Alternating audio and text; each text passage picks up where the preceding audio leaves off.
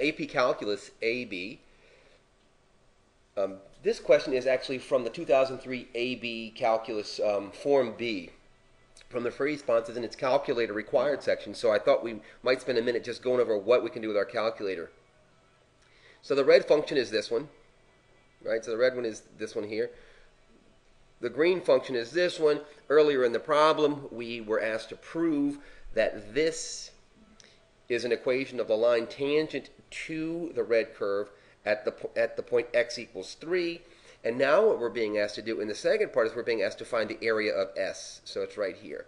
So this is what I'm going to do. From your calculator, here's your calculator face, your ti-Nspire cas. You're going to go to the menu button. When you hit the menu button, you're going to see this. And what I'm going to do here is I'm going to go to points. I'm going to go to points here, and I'm going to go to intersection point just to make sure that this is what I think it is. And there's that point. All I did was choose that. I took the cursor, right? I took the cursor here, and I just moved it around a little bit and lined it up near here. When you got close, it put that point up for you, okay? I'm going to go back now. I know what this point is, and I know what this point is, but I just want to show you how you can make your calculator prove that out for you without doing a lot of algebra. Okay, so let's do that. I'm going to go here. I'm going to go to points on, and I'm going to go to points on here.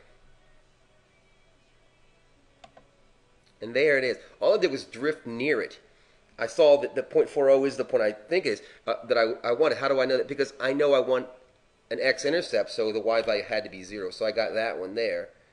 This one here, and look, it really wants to give it to you, and so there it is. It kind of proves it out for you. So here's the good news. Now what we want to know is, we want to know what's this area S. And the easiest way to do it is, well, there are actually two ways. Let me show you the two ways. Let me show you the way that they wanted you to do this, because they didn't know seriously how cool your calculator was. They wanted you to do this. So they wanted you to, maybe I shouldn't choose. They wanted you to do something more like this. I'm going to do this in blue.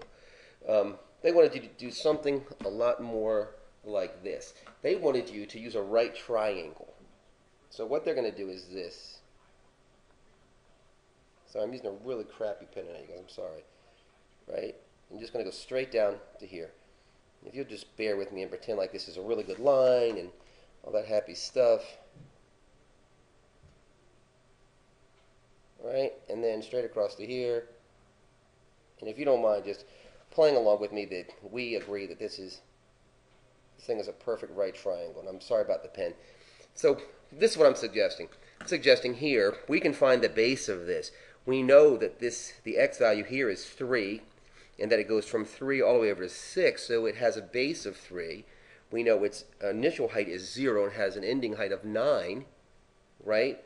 So we have 3 times 9 is 27, and because it's a right triangle, we get half of that. So that's all I actually did here. Right? And then what you would do is you would subtract out this other piece. Right? But what I think I would like to do is I'd like to take two integrals. So yeah, I'd like to subtract out two integrals. So this is what I'm going to do. I'm going to go to Analyze Graph. I'm going to take an integral. Look, let's do this again. Just from your face of your thing, you're going to hit this menu button right here. When you do, you're going to see this. You're going to go to Analyze Graph, right? Going to tread down here to Integral. It's going to ask, see, it's asking the question here at the bottom. It says, what graph are you talking about? And I'm talking about the green one, right?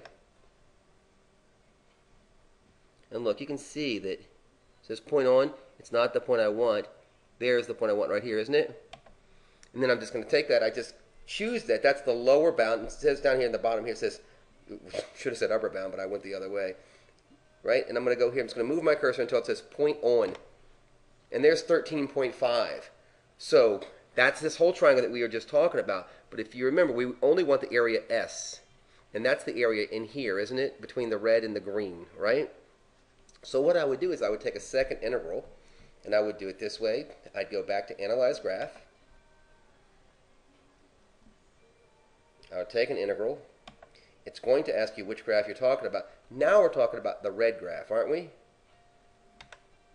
And we want the red graph from here right? It says point on, doesn't it? And I'm going to go straight over to point on. Whoops, sorry, to point on. Right? Now this gives us the integral here is this is the whole thing minus this. And you can just set it up that way. 13.5 minus about 5.5, right, is about 7 something, isn't it? 7.9 or 7.96 or whatever it is. But that's a really cool way that you can use your calculator.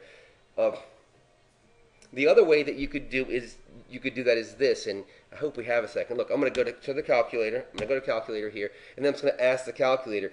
We did the first rectangle, right? So we did 27 halves, right? Minus. You know what? Go to the next video and watch this, and this will be really helpful. I'll teach you how to do this with your calculator. And what I'm going to do here is I'm going to go to calculus, and I'm going to subtract out that integral. I'm going to set that up, and that's the second way that we'll do this. So thanks for watching the video, and I really hope it was helpful.